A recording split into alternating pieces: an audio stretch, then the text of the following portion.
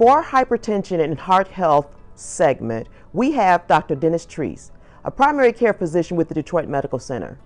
He will talk about the dangers of high blood pressure and the effects of hypertension on our heart health. Thank you, Dr. Treece, for joining us. Good morning. My name is Dr. Dennis Treece. I'm a family practice physician practicing medicine in the city of Detroit. I've been invited this morning to speak to you about hypertension. So, what is hypertension? Hypertension is an elevated blood pressure reading. When we take your blood pressure, we take two readings.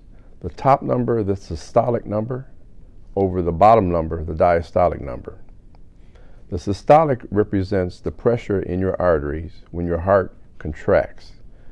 The diastolic represents the relaxation of those arteries when your heart relaxes. So what is a normal blood pressure?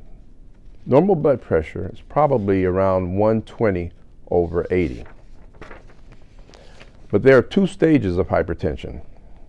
Stage 1 is when your blood pressure is 130 to 139/80.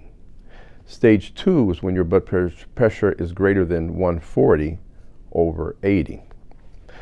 So in order to diagnose hypertension, it requires your physician to take blood pressure readings in the office and have you to take blood pressure readings at home. So we usually recommend that the patient will take a blood pressure reading twice a day, once in the morning, once at night, for a week. Bring those readings in to your physician.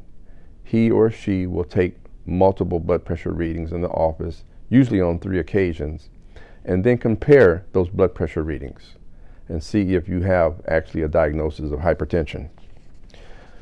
Your doctor will also monitor your technique for taking the blood pressure. The cuff should be around your arm so that it compresses the brachial artery, and you can record your blood pressure reading there. Blood pressure cuffs that go around your wrist are not as accurate as the ones that go on the upper arm. So your doctor will review that. So why is hypertension important? Hypertension is important because we are trying to prevent what's called target end organ damage.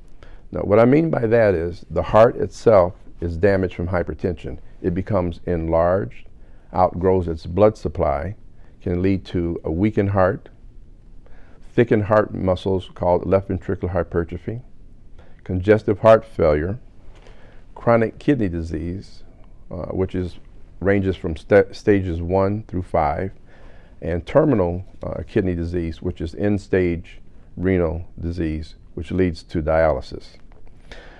In addition, cardiovascular events are prevented with normal blood pressure readings.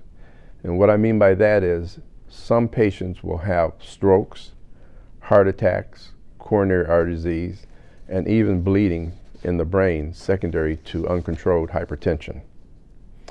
So there's a couple of scenarios, though, where your physician will not do the home blood pressure readings and the office blood pressure readings, and they may recommend immediate starting of medication to control your blood pressure.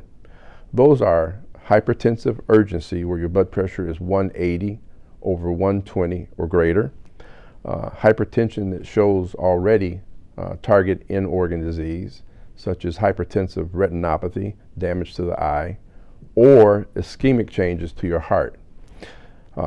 If the patient can't afford a blood pressure device at home, or the insurance won't pay for it, then the doctor will usually take 3 separate blood pressure readings in the office and determine from that if you need to be treated for hypertension.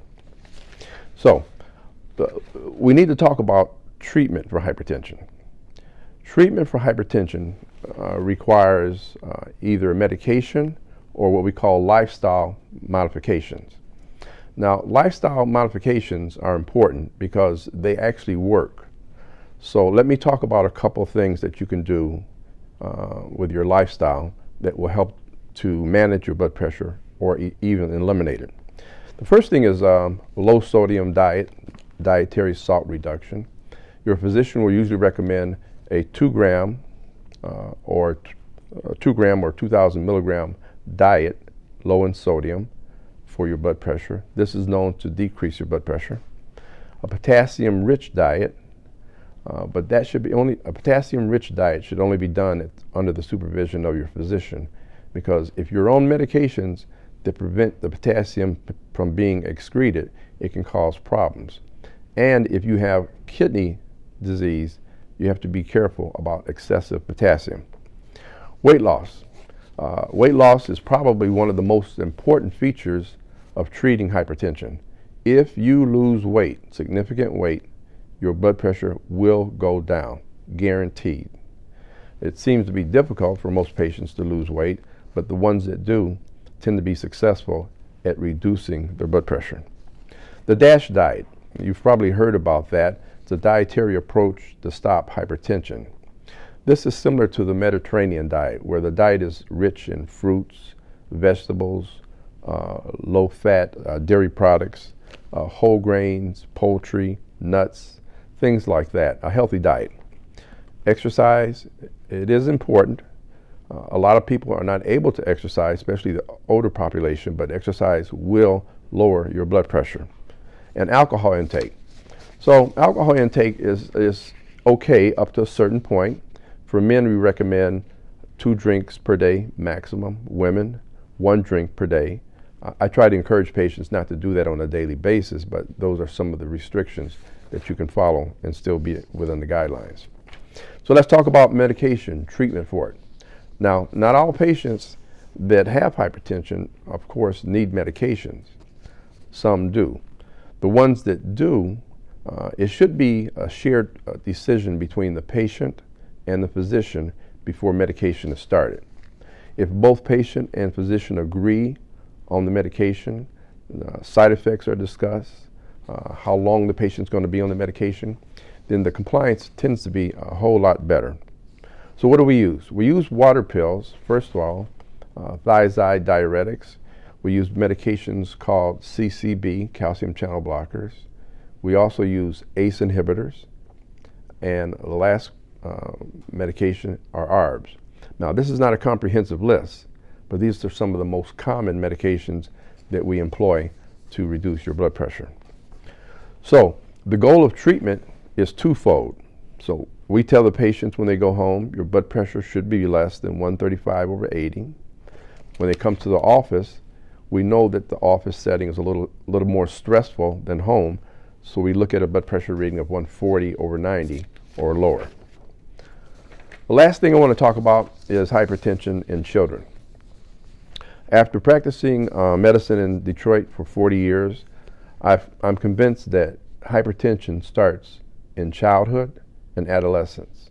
So it's important for children to be examined, blood pressure monitored to prevent hypertension. Early onset of hypertension in childhood leads to the development of cardiovascular events. Early diagnosis and treatment can reduce a lot of complications.